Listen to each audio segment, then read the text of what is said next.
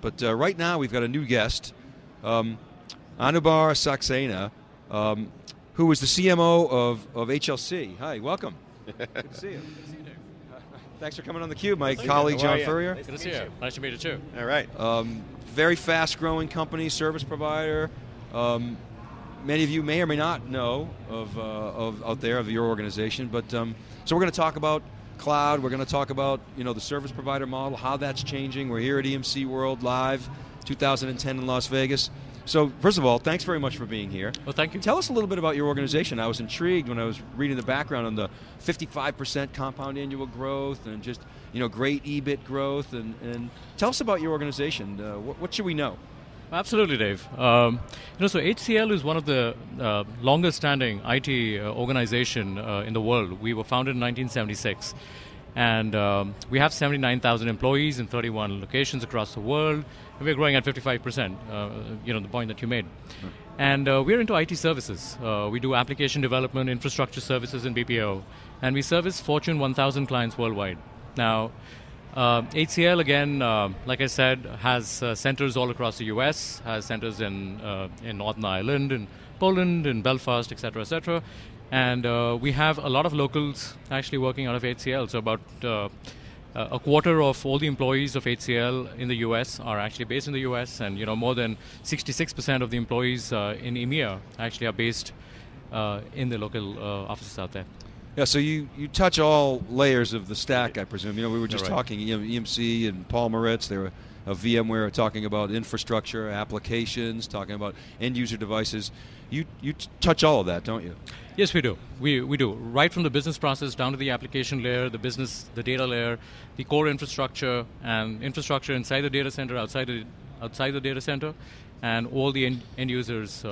Yep, absolutely, Dave, completely. Dave, we've been talking about services angle, and one of the things I want to ask you is services is the big meat and potatoes part of this cloud proof points that we've been seeing. The sizzle has been the Hadoop, big data, but a lot of the business model innovations that Dave and I were talking about is coming from this meat and potatoes, service deliveries, integrated services. Cloud has all these benefits, and it's not always that sexy of a conversation, but now it is because money's being made. Can you share with us some of your recent examples of that, where you've actually innovated around the integrating of the services? Oh, absolutely. And you're absolutely spot on. I mean, the value that the customer expects is actually the value that we can provide as a services organization to the customers. It's really about business value. So there were initial discussions around cost, IT agility, cheaper, faster, better, but now it's actually moved. The role of IT is changing. And we actually see that when we are able to integrate the service levels, right, from the business process to the application layer and the infrastructure layer, that's when we are able to provide more business value in terms of business service levels, business value being demonstrated. I mean, we operate across all kinds of industries across the world. I mean, whether it's retail, whether it is banking, financial services, whether it's manufacturing, telco service providers, so on and so forth.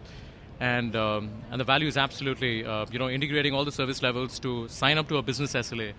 And we work very closely with the EMC on that. So we were at dinner last night, and we were talking with one of the executives, and he asked us, "Well, what's hot? What are you seeing at the show?" And of course, I said, I blurted out Hadoop. We've been talking about Hadoop all week.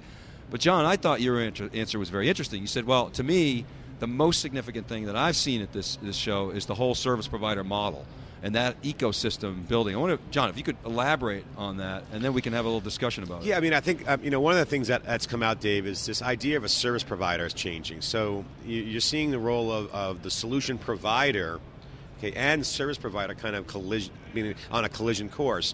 And I just find in connecting the dots, we heard from Accenture, we heard from CSC, we hear from these boutique consultancies that are emerging and flowering out, from data science to integration. They all kind of have that common thread. They all want to make money around deploying and changing the value chains of how to integrate cloud. And it's not always that straightforward. So to me, that was the stake. That's the meat on the bone here at EMC, is that that's where the money's being made, right? So whether it's a provider, Dave, or a solutions architect firm, or quite frankly, the business themselves harnessing the value. So that's the business model innovation that you touched upon. So to me, that is cool.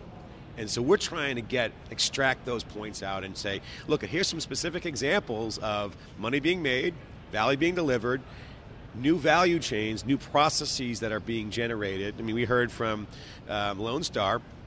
He saved $600,000, energized his staff, and got rid of all his old equipment, and everyone's really happy. Right.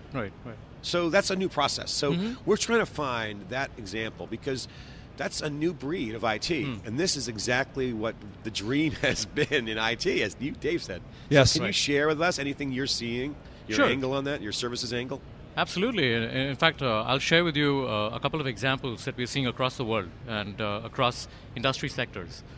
It's kind of interesting. I mean, cloud, of course, has a play when it comes to run the business. So there is a way of reducing costs, increasing service levels, and actually, kind of adding a lot of value to IT from that perspective. But that's only one part of cloud. That's actually using cloud to reduce costs and improve, the agility in the IT. There's actually another part of cloud, which is actually how do you increase business value? I mean, we are going through a tremendous change in the industry. I mean, this is a change that we haven't seen for a while now. And the change is how do you leverage or how do you actually use IT to improve the revenues of customers, improve their top lines, improve their bottom lines, so on and so forth. So let me give you a few examples.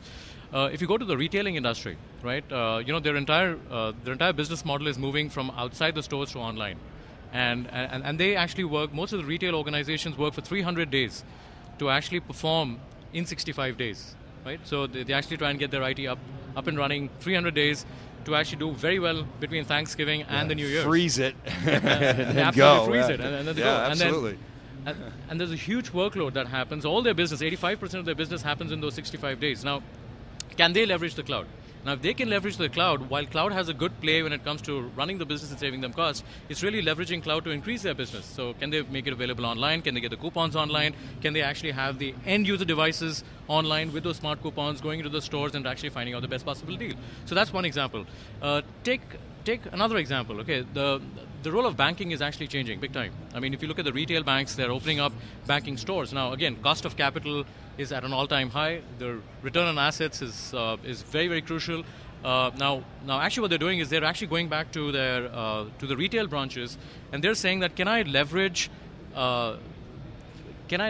video conferencing, audio conferencing, leverage all the latest devices that are available from Cisco, EMC, VMware, and make that available on the cloud? I mean, can I expand my branches by reducing the amount of capital outlay in those branches? And they're actually leveraging the cloud, and we're playing big time into them. We're actually using... Are these conversations that, like, they're realizing they haven't had before? I mean, these are kind of new questions. I mean, you couldn't do that a few years ago. You're absolutely right. Yep. Yeah, and you couldn't do that because of several reasons, right? I mean, there was no virtualization that was taking place. There was no abstracting of the bare metal.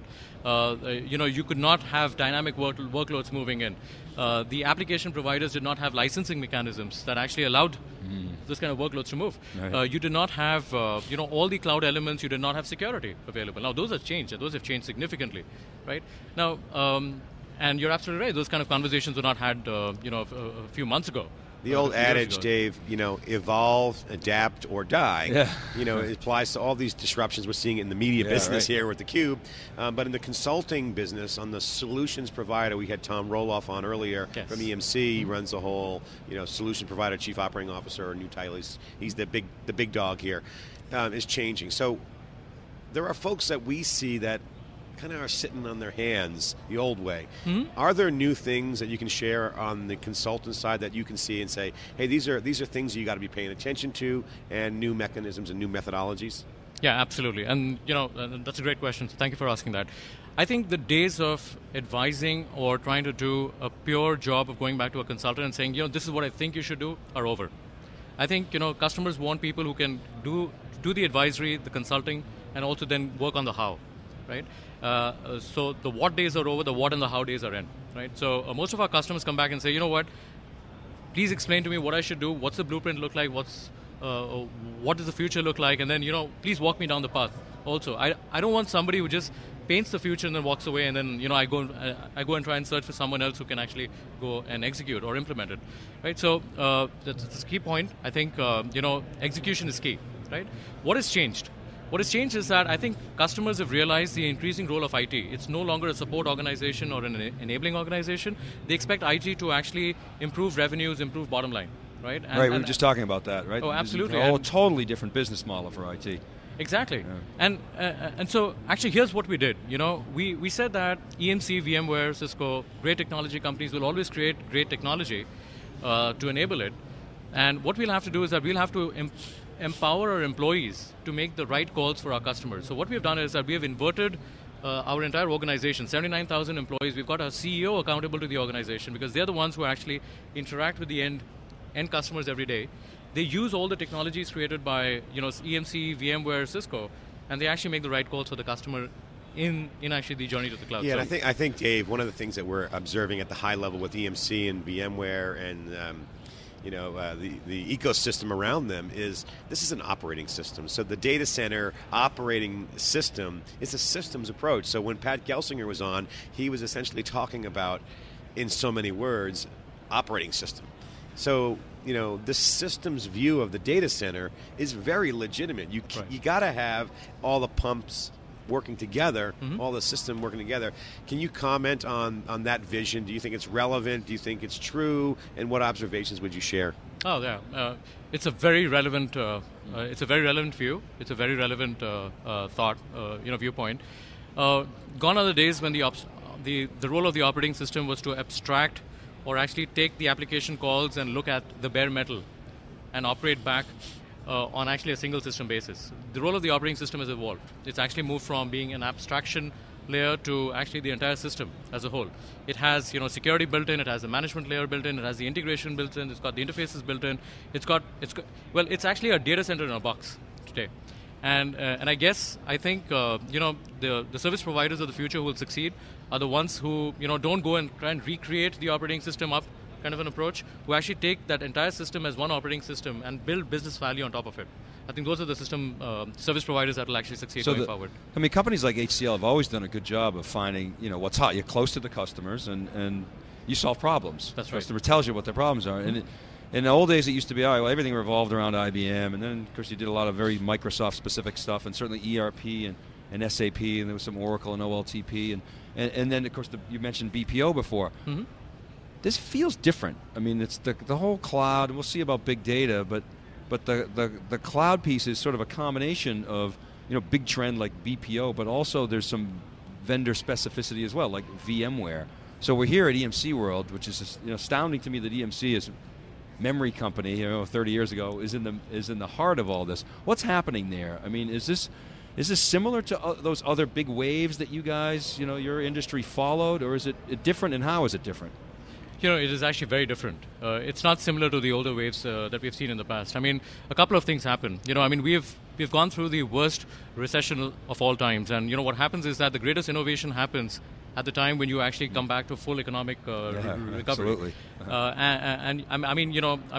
If you actually go back in history, right? Railroads, highways, information, utilities, electricity, all happened after the greatest recessions of all times, right? So what's happening is that recession, in my view, constrains growth.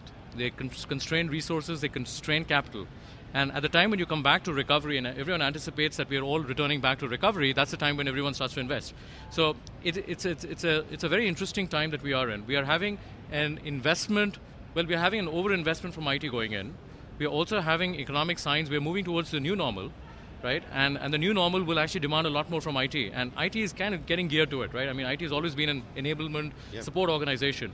Now with cloud coming in, big data coming in, you have the entire system in a box coming in. Everyone trying to get down full stack and trying to own, or actually like Oracle. Like Oracle. I mean, all these big stack players. Is that what Oracle's doing? Is that their strategy? We talk about Oracle all the time. Oh, do you? We love Oracle. We love Oracle. We like to beat on Oracle all the time. Well, they're easy to target. I mean, they don't really innovate, and they want to own everything, and they're incredibly successful. So no one likes them. Yeah, right. Go ahead. Sorry. No, absolutely. I mean, I think large organizations like Oracle, should have a point of view, should try and increase, the footprint in an account. I mean, that's the only way that they will survive. That's the only way that they'll earn their revenues. That's the only way that they will be able to get back in their business and then reinvest and actually make a lot more acquisitions. I mean, they're actually doing the right thing. I mean, absolutely. I think the point that they're missing is that, the business value will actually get created at the interface between the employees and the end customers. And I'm not sure how are they empowering their end employees to actually make the difference. I mean, I see the point. I totally agree with you about this new reinvention of IT combined with the intersection of this new capital markets where there's investment. I mean, coming out of the recession, it's kind of bubbly, and certainly in Silicon Valley where I live, there's an early stage entrepreneurship bubble. But the question is IT flat-footed? Did they get caught flat-footed in this investment cycle? Most of them are gearing up, yes, but where are they? Are they ready for this? I mean, we heard the guy on earlier, Alander, saying he's geared up. Can IT departments handle this, in your opinion? And the ones that can or can't, what do they look like? Well, absolutely, and that's a great question again. Now, is IT flat-footed? Yes, it is. And I think it's a wrong expectation to expect IT to do everything. I guess business will have to take 2 steps forward, and probably IT has to take 4. The point is that there is technology that's available to be exploited, right? But I think the business guys will have to actually go back to IT and actually say that, hey, this is the path that I'm going down to. They have to get IT on the same table, and they have to tell them that these are the new markets we're going after. These are my new customers. This is what I think I need. This is what I think I need to be successful. And IT then has to plan, the entire roadmap. Now, are they going to fall behind? They will, because they haven't been treated. It's been a tough 10 years in that way. The past 5 have been brutal. Yeah, but I guess the walk to success can't be made by IT alone. We had Howard Elias on earlier. We've talked to him a number of times. We had Joe Tucci on, a couple times over the last year or so, and they make us a big point. You heard it in the keynotes about we're clear. We're not going to compete with our service providers. We have a service organization. We got a big services business. So as a service provider, I have 2 questions. One is that legit? Do you buy it? Do they put their money where their mouth is? And second is, what is it about EMC that attracts you? I mean, what's the relationship like? Talk about that a little bit. Sure, absolutely, Dave. To answer the first question, I think it is the right way to do it. I mean, you have to expect IT to step up and actually perform, right? And I mean, I'll give you a few data points that we are seeing, Dave. First data point is that we've got invited to about $15 billion worth of ITO deals in the last 6 quarters. $15 billion. That's approximately the same amount that IBM got invited and HP got invited, right? Now, 1 in every 3 deals that we fight, we actually win. Now, what we're seeing in the last 6 quarters is that the questions being asked are the same. The expectations from IT is more or less the same. I mean, the industries may vary, the geographies may vary, things may change, but fundamentally the expectation is IT will be a partner to our business. And as a service provider, it's our job to ensure that IT succeeds in the whole path. So we actually kind of sit back and we understand what's happening in the larger retail industry. We go back to the retail clients and actually try and add value. We actually do that in the banking industry. We actually go back and we try and add value. We actually look at corporate banking, retail banking, so on and so forth, right? So I think to answer your first question, it is a legitimate expectation from business to expect IT to actually kind of add value to what they're doing. So that's the first point. The second point is that what's the role that EMC plays in this? Why EMC? So why EMC? So here is what's happening in the industry the way we see it. Okay. In the last 6 quarters, $15 billion worth of ITO transformation deals happening. What are they asking for? They're asking for transformation. They're asking for the service provider to stand up and tell them, can they be responsible for new revenue and new growth? Can they be responsible for increasing the bottom line? Can they be responsible for increasing customer sat? Can they step up and actually be responsible for customer retention, increasing customer loyalty? Those are the questions that business is asking. And we are seeing that will be a step change from what is really happening. It's not about saving costs anymore. Saving cost is a given. Right? It's about how do you transform the way that they do business in the market. So that's the first thing that we're seeing. The second thing is that we are actually winning in one of those 3 deals, in every 3 deals, right? If we continue getting invited and winning the same way, we will actually create another HCL 3 to 5 years from now. So that's the size of growth. We'll add another 100,000 employees. We'll grow to a very large market cap. Our stocks will increase, et cetera, et cetera. Now, the role that EMC will play is, it's kind of a very interesting play. What's happened is EMC has been a dominant player in the storage market. VMware has abstracted the bare metal and again has been a dominant player when it comes to virtualization, right? And this is virtualization inside the data center, and this is virtualization in the end user side, right? So if you really look at the stack, and then there is this piece about content management and sharing, and then there is this piece around security. So EMC has been, let me use the word, a fairly fragmented organization year till date, but has established a leadership position in each of the areas that they have worked on, whether it's RSA, whether it's Symmetrics, whether it's the Clarion, whether it's virtualization, whether it's ESX, whether it's VDI, so on and so forth. The interesting thing that's happened is that EMC has decided to keep them separate so that they actually maintain a dominant position, but also bring them all together to form one stack that actually a client can buy. And I've noticed that a significant change that's happening in EMC is that they're not waiting for the integration to happen at the customer's end. They're actually prefabricating the integration at the factory level and actually shipping it out as one solution under one SKU, right? What it's going to do for us. So why have we made the choice on EMC, right? So Dave, the reason we made the choice is that we're actually taking all the dominant pieces that we've been managing and operating for the past 10 years, and we're making the integration happen so that that actually brings savings. It actually makes the environment more agile. It actually takes care of the run the business part of IT.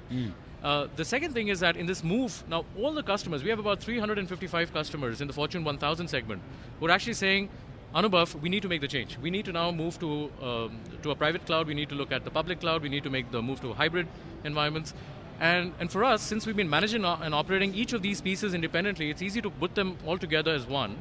Take EMC's vision, future roadmap of products, and actually decide, hey, this is the movement of the workloads that will happen. This is how your workloads will move from the existing environment to the newer environments, which could be hybrid, which could be public, which could be outside the data center, and actually orchestrate those workloads. So why EMC? It's because one, they've been a dominant player individually in their stacks.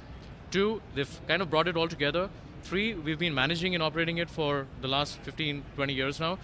Four is that they have a very strong vision towards the cloud, and we believe that the company that will win in the future is the one that has the dominant market share inside, has a clear vision of what's going to happen outside, and thinks they know how the orchestration will take place. Now, of course, the role of a service provider will be to make the orchestration happen and own the business service levels, and that's a role that we think that we can play. Well, I like that answer. Says Anubhav, I thought that perhaps I'd hear, well, in fifth or sixth, they're not a direct competitor. Now that's a piece of it, right? It's very important for us. At the same time, though, you as a service organization to your clients have to be technology agnostic, right? So that's a delicate balance. But as the industry starts to sort of coalesce around 4 or 5 big vendors, and most of those vendors have large service organizations, EMC starts to become an interesting play there, doesn't it? Right. Because it at this point anyway doesn't have that type of aspiration to be an IBM or an EDS or a Perot, right. and so we've been hearing from the service providers lately that yes, we are technology agnostic. We have to be. We have to solve the problem, but the business models are very much aligned, and it's sort of an interesting new dynamic that we haven't seen before. It's a very interesting. It's a very interesting change. You're right, Dave. But having said that, here is my point of view. And the point of view is that the market buys $300 billion of hardware, $300 billion of software, and $400 billion of services every year. And we're just $5.7 billion. Big sandbox. It's a big sandbox, right? So, if I aspire for a market share, then I have that problem. Well, I do aspire for a market share, but I will not grow to about a $300 billion company overnight. It'll happen in shifts and phases. I think where the market will succeed very, very well, and we'll all do well with our clients is if we identify which markets we want to be in, which geographies we want to be in, and what kind of value do we want to give back to our customers, and just decide to go back and select that target and go after that target and just do well in what we do. It could be, the next $20-25 billion of the market. Now, there's still a large part of the market that will still be serviced by the others, and that's fine. It's just about being. It's just about doing the right thing for your customers at that given point of time. Get them to be your best references. Make them lighthouse customers. Let them get, the next 5 clients for you, and that's where I think where the value is going to be. Anubhav Saxena, HCL CMO, very interesting story around HCL. Extremely fast-growing company. A lot of great core competencies. Thanks very much for coming on the Cube. It was great having you. Absolutely, Dave. Thank you so much. Thanks for coming. I appreciate it.